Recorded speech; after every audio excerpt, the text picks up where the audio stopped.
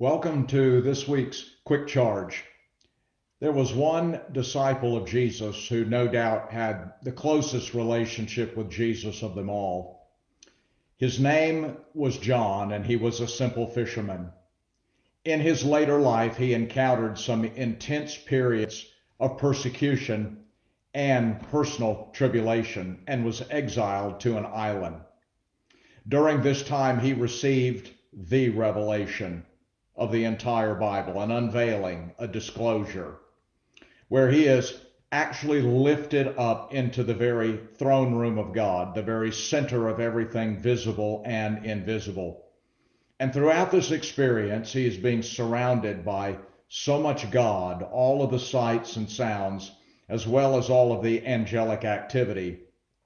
And near the end of this great revelation, he is approached by what he described as a mighty angel.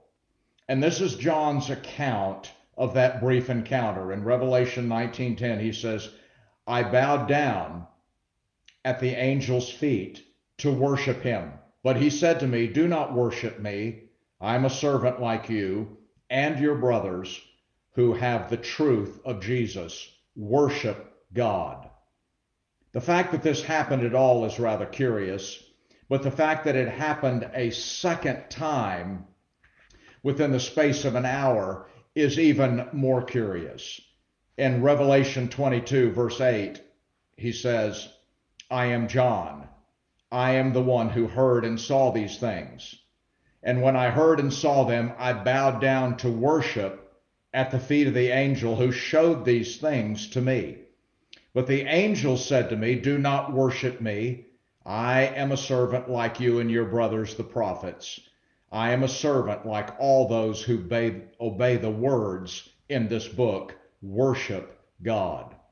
So here is a seasoned, faithful man of God who is surrounded by all of this God wherever he looked, who has to be told twice in a very short span, worship God. Don't look at me, look at him. Don't give your attention to me, give it to him. Don't focus on me, focus on him. And there is a life lesson in this, and it really has a life-saving message, and that is this: there is always something competing for our attention. There is a contest over what we look at. My enemy wants my attention more than anything that I have.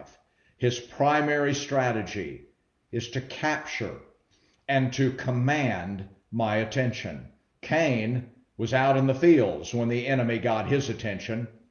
He got him to dwell on and focus on a perceived insult, a slight, a perceived lack of favor. Well, God loves Abel more, and he loves you less.